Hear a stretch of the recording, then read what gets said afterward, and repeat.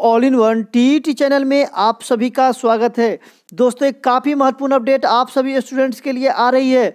वैसे स्टूडेंट जो लोग शारीरिक शिक्षा एवं स्वास्थ्य अनुदेशक योग्यता परीक्षा के लिए आप STET परीक्षा 2019 का फॉर्म फिलअप किए थे और आपकी परीक्षा 16 दिसंबर को कंडक्ट हुई थी, आप सभी का आंसर की जो है जारी किया जा रहा है। दोस्तों बिल्कुल आप सभी देख सकते हैं बिहार विद्यालय परीक्षा समिति के द्वारा ऑफिशियली प्रेस विज्ञप्ति जारी की गई है आप सभी स्टूडेंट्स के लिए। दोस्तों आप सभी देख सकते हैं शारीरिक शिक्षा एवं स्वास्थ्य अनुदेशक योग्यता परीक्षा 2019 में सम्मिलित सभी अभ्यर्थी, सभी अभिभावक एवं सर्वसाधारण के लिए आवश्यक सूचना आ रही है।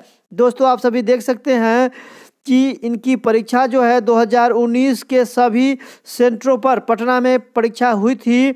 उनकी उत्तर कुंजी जो है यानी कि आंसर की जो है समिति के वेबसाइट www.biharboardonline.com पर दिनांक 27 दिसंबर 2019 से लेकर 30 दिसंबर 2019 तक अपलोड रहेगा। आप सभी जो है अपना आंसर की डाउनलोड कर सकते हैं। दोस्तों आप सभी देख सकते हैं उक्त परीक्षा की उत्तर कुंजी यानी कि आंसर की में अगर किसी प्रकार की कोई त्रुटि परिलक्षित होता है तो आप समिति की ऑफिशियल वेबसाइट www.biharboardonline.com पर आप सभी जो है 27/12/2019 से 30/12/2019 तक आप लोग ऑनलाइन माध्यम से आप सभी जो हैं अपना आपत्ति दर्ज कर सकते हैं। पोर्टल पर आपत्ति दर्ज करने का तरीका निम्नवत है।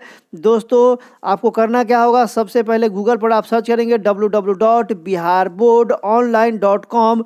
खोलने के बाद आप जो है ऑब्जेक्शन पर क्लिक करेंगे। ऑब्जेक्शन पर क्लिक करने के बाद आप जो है physical education and health instructor ability test 2019 का लिंक आपको खोलना होगा। लिंक खोलने पर लिंक पर क्लिक करने के बाद आप जो है ऑब्जेक्शन पैनल आपके सामने खुलेगा।